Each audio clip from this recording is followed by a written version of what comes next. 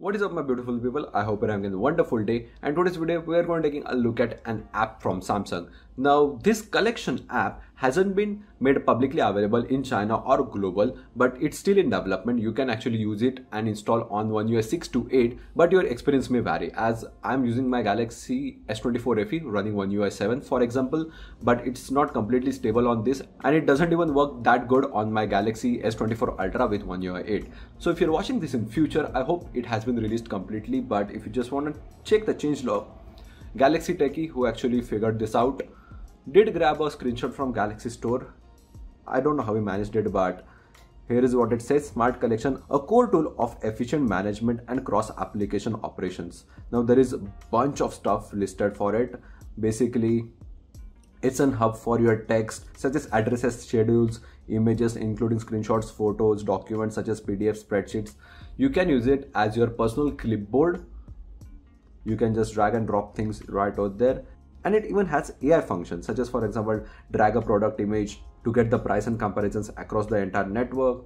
Then again, drag a math problem formula and the AI will provide a detailed solution to the steps, which is again amazing. That's what Samsung's whole goal is with the Galaxy AI, but it's not working completely as of yet. Even if you go here, there is bunch of stuff like favorites can be dragged and used again. Then again, identify schedules. So if you add a screenshot of your flight, it will automatically grab all the details and add it to your reminder or now brief. That would be helpful. So let's just take a look. First of all, we'll begin with installing the actual app. Just like that. Pretty quick. Now if you just go to the home screen, there will be nothing. So if you just go to the settings app, scroll down to advanced. On the top, you'll have collection. If you have S Pen, it will be merged with that. So just go to collection, enable the shortcut, and permissions, it will be automatically granted as it's a system app. Pretty much just normal stuff. Can't do much right over here. It's a Chinese app. As you can see, the latest version has been installed. And just going through the app now, here's how the launching screen looks. Clip and collect text, images, websites, and more. Then use AI to analyze and organize your collection into an easy to search.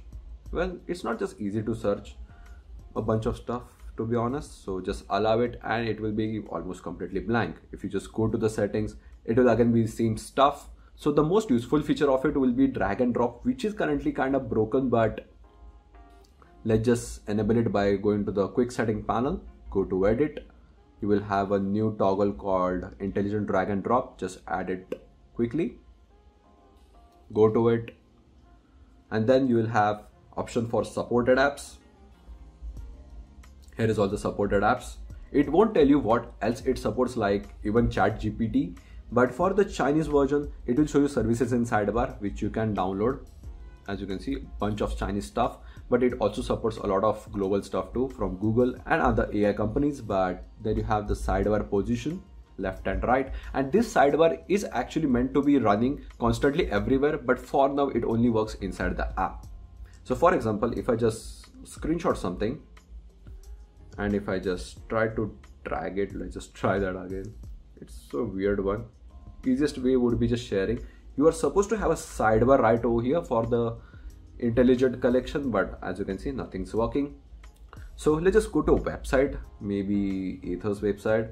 If I just quickly share the image, you will have a collection option right over there. Just sending to it, you will have a nice little pop-up. You can view it directly from there or go to the app. As you can see, I have an image from Chrome, just like it. Let's just add something else. Maybe if I just add a text from over here, maybe a quick little data about the scooter. Let's just grab it. And by functionality, you should be actually just able to hold it and drag and drop, but not working right now. So let's just hold it again. Then again, share, collections. Let's just view it. As you can see, it has saved the web page and the data. You also have the option for read aloud. You do need Samsung's language model for that. But going back, as you can see, it even has categories wherever you have imported the data from, maybe the screenshot, my files, PDFs, everything. But if you just hold on the image, that's the sidebar. This is what you are supposed to get everywhere throughout the phone. This is not the part of edge panel. This sidebar only appears if you have something for drag and drop, so you can directly drop it to collection and it will just add it again, add to a new node, add a reminder, drawing assist, and Gemini. So if you have ChatGPT, you can also share it directly to it. I can ask what's this and it will tell me. But instead of coming over here, if you have One UI 8, you can directly get the data right over there through Galaxy AI via the summarize option. But for now, it's broken. And that's pretty much it for the brand new app called Collection from Samsung. I hope you guys found this helpful. If you did, please drop a like and subscribe down there for more videos like this, and see you guys in the next one.